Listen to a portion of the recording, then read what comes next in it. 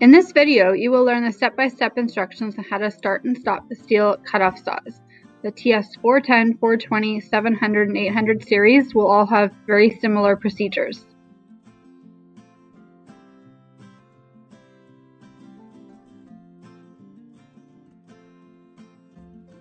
Press the throttle trigger lockout and throttle trigger simultaneously and hold both triggers down.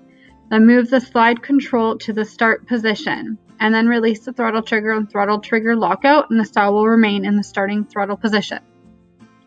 So now we need to set the choke according to engine temperature. So we have hot, which is off, warm, which is half, and cold, which is on. We're going to set this one to cold since this is the first start of the day. On the TS 700, 800 series, you'll need to press the button of the decompression valve before each starting procedure.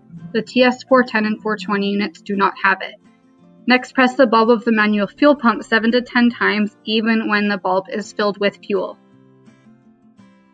Place the cutoff machine carefully on the ground, ensuring that the abrasive wheel cannot touch the ground or any objects.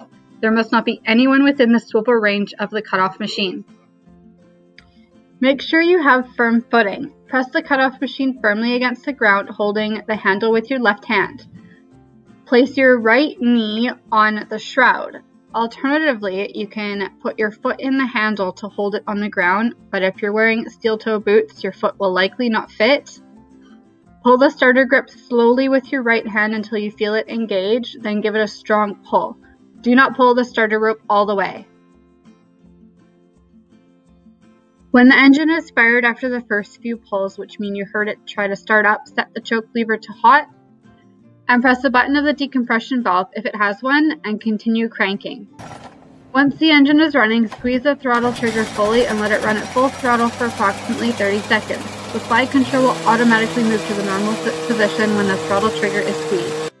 When you're finished with the cutoff machine, turn the control to stop or zero. If the tank has been drained completely, refuel. Press the manual fuel bulb 7 to 10 times, even if it's full of fuel. Then set the choke lever in accordance with the engine temperature and restart the engine.